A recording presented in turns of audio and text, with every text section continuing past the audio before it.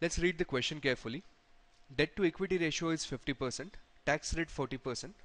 We have cost of debt, cost of equity, and we have been asked to calculate weighted average cost of capital. So the best way to deal with these questions on the exam is make a simple schedule like this. Let's have equity here and let us have debt. First we find out what is the cost of each of the component. So equity, the cost is given to us, we take that as it is. So cost of equity is 13%. The cost of debt is given to us as 8. However, we know that there is a benefit of taxes on debt, and therefore we should be taking the effective cost of debt, which would be calculated as 8 into 1 minus 40%. So that's 8 into 60%, which would be 4.8%. So this is the effective cost of equity. This is the effective cost of debt. Step number 2 is to calculate weights.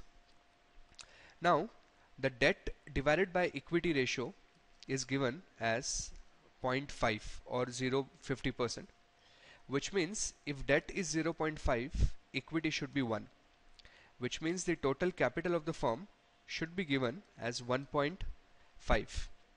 So if total capital is 1.5, debt is 0.5, the weight of debt as a ratio to total capital should be 0.5 divided by 1.5, which is 33.33%, and therefore weight of equity should be 66.66%. So let's write down the weights here: 66.66% for equity, 33.33% for debt. Then we multiply A into B and add them up.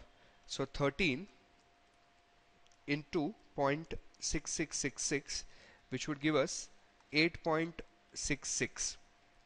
In the same fashion, 4.8 into 0.3333, which would give us 1.59, and then we add up the two numbers, which would give us a total of 10.26.